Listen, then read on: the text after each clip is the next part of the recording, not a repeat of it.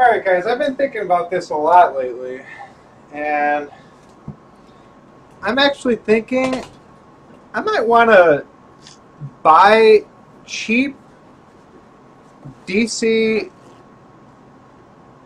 cordless drills.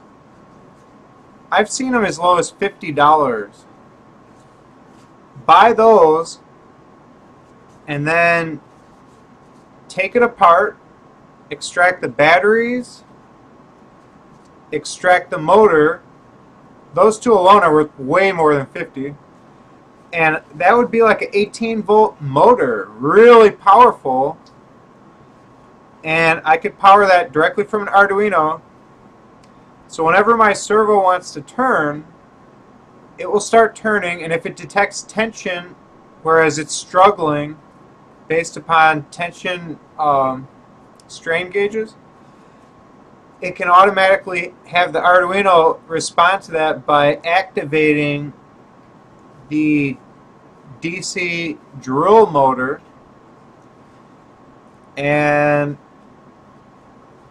when the drill motor kicks on, it will give a ton more power to whatever muscle is straining at that time.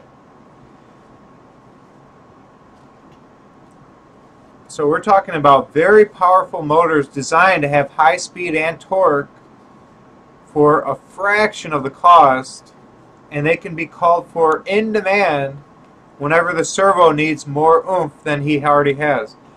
Now, for certain muscles like the thighs or legs, that might be all the time, like every time. But then for other muscles, it might only be some of the time. And so what he'll do is he'll just kick on that drill motor for a short while to get that burst of energy, and then he'll turn it off right away. And I think, yeah, I think that would be a great way to amplify what the servos I already have can do on an as-needed basis. So I'm thinking of doing that. Power drill motors. Harvesting them from cheap power drills. Using that for the robot. I think, you know, and I'm not the first one to do that. I read about another robot doing that, or another robot maker doing that. I think it was like a group of people, though. And I remember when I read that 3 years ago, maybe, I thought to myself, how the heck did they turn motors from a power drill into robot motors? Like, how do they even know how to do that? Taking apart a drill, all this stuff. But I actually know how to like do that kind of stuff now. I'm getting more and more knowledgeable on electronics, and I feel that I actually could pull that off at this point. So with knowledge comes a lot more flexibility. Drill motors use a lot of power. Well, they use a lot of power because they are powerful.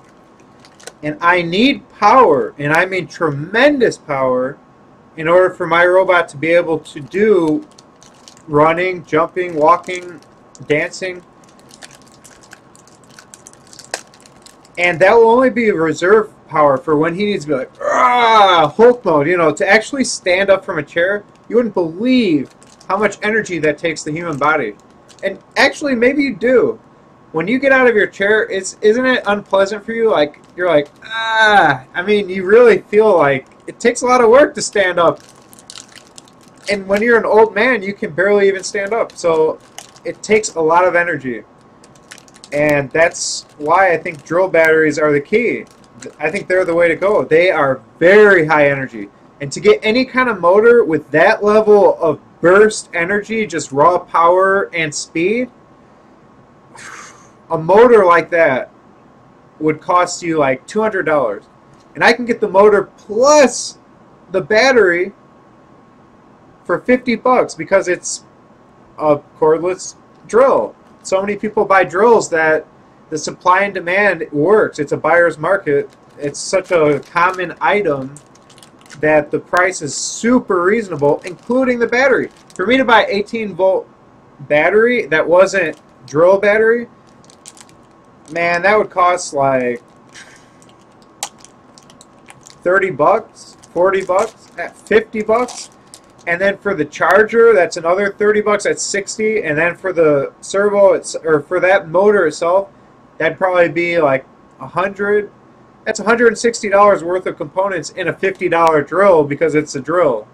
So you get all that free stuff because it's a drill. Everything's cheap.